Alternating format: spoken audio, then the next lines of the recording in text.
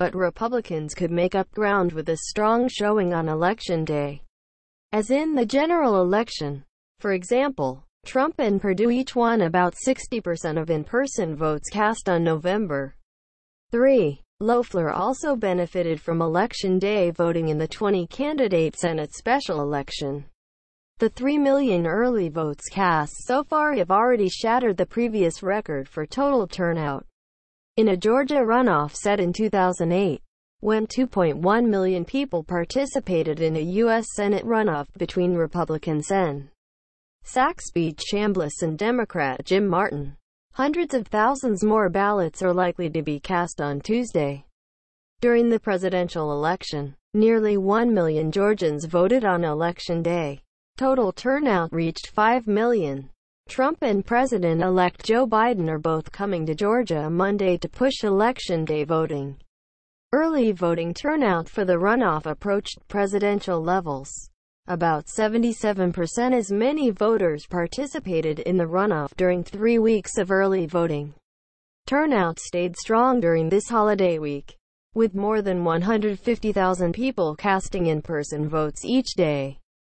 Similar to the pace seen in the final days of early voting before the general election, the heaviest turnout came in areas that lean Democratic and embrace early and absentee voting, including the 6th and 4th Congressional District in Metro Atlanta, while turnout in rural areas was generally lower than the rest of the state. Some populated counties like Chatham and Richmond also had subpar early voting numbers. By race, election data showed that black voters have outperformed their share of the electorate. About 31% of voters in the runoff so far identify themselves as black compared to 27% in the general election. Overall, black voters make up 30% of the state's registered voters.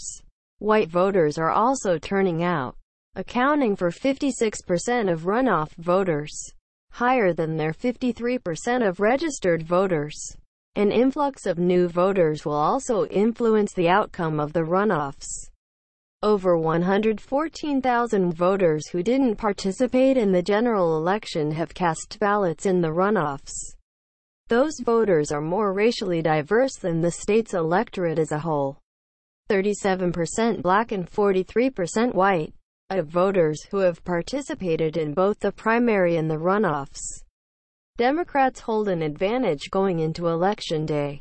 About 57% of runoff voters who also voted in last June's primary requested Democratic ballots.